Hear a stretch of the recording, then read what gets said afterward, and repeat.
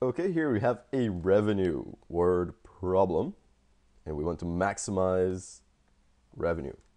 What does that mean? Well, they want to make the most money that they can, and we're going to use math to figure it out. And to do that, we're going to complete the square. So the store sells 3,000 Halloween themed wigs at $20 each every month. For each $1 increase in price, they would sell 100 less wigs. Okay, so what is revenue? Revenue is how much money the store is going to make. And we can get it by multiplying the price by the quantity. So the price of each wig multiplied by the quantity of wigs will give us the total revenue. Great, so what is the price? Right now the price is $20 per wig. Okay? However, for each $1 increase in the price, and they're thinking about changing the price, so I'm going to say that if I add a 1 times an x here, and x will represent the number of $1 increases in the price. So that's going to be the price right now, 20 plus 1x. Of course, I don't need to write the 1, but I just wanted to make sure that you guys know that I'm putting the 1 here because of the $1 increase in price. So we're going to multiply that by the quantity of wigs. Well, right now they're selling 3,000 wigs. It's a popular Halloween themed wig business. But for each $1 increase in price, 100 less wigs are going to be sold. So I'm going to subtract 100 per each x from the 3,000. So that is the quantity of wigs, and that is the price of wigs. Okay, now what can we do? We can actually expand this.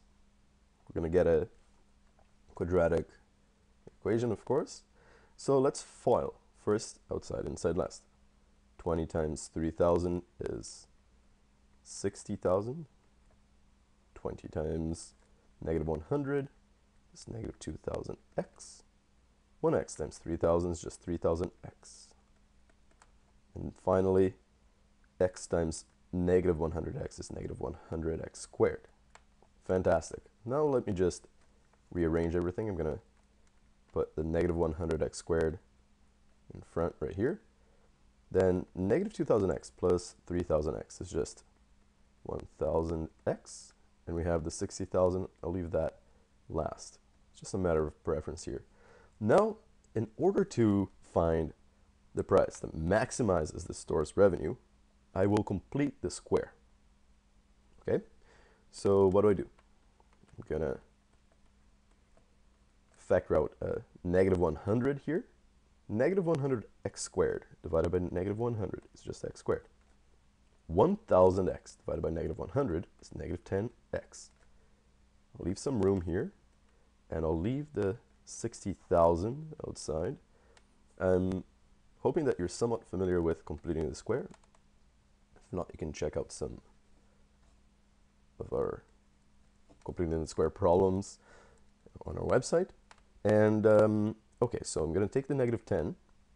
Okay, and again, how did I get the negative 10? 1000x divided by negative 100, negative 10x. And I need to divide the negative 10 by 2 and square it. Negative 10 divided by 2 is negative 5. Negative 5 squared is 25. So I'm going to add that 25, but I'm also going to take it away because I'm just basically adding a number out of the blue here. So to balance it, I need to take it away.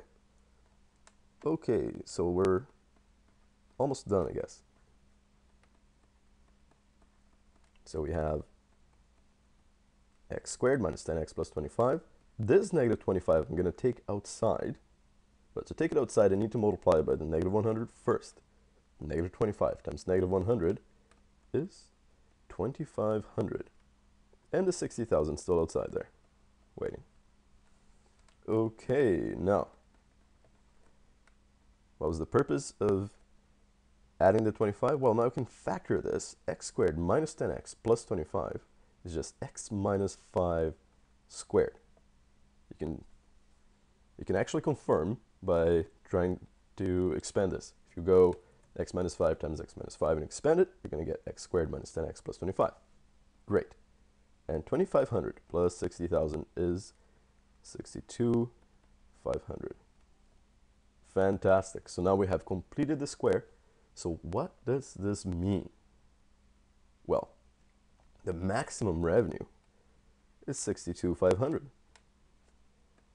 So that's the maximum revenue that they can make. And x should be equal to 5 in order for that to happen. Why is it positive 5 instead of negative 5? Well, we basically take this and switch the signal. Okay? Remember that the vertex of this, if we see it as a parabola, will be 5, so we switch this signal, comma, 62,500.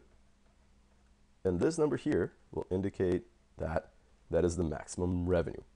But what does the 5 mean? And how is it the price? Should the price be $5 per wig? No.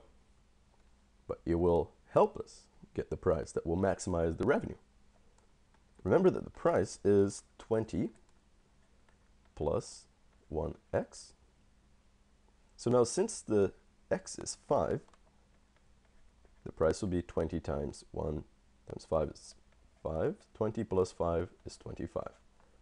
So the price of each wig should be $25 for them to make the maximum amount of revenue. But you're probably thinking, well, but then they're going to sell less wigs, right? They're going to sell a lot less wigs. In fact, 500 less wigs. How can they make more money?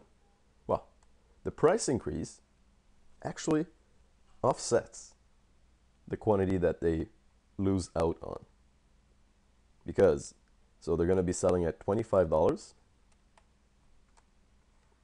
per wig. They're going to be only selling actually 2,500 wigs. And how do I know that? If I plug in a 5 here, this is the quantity of wigs. 3,000 minus 100 times 5 is 2,500 wigs.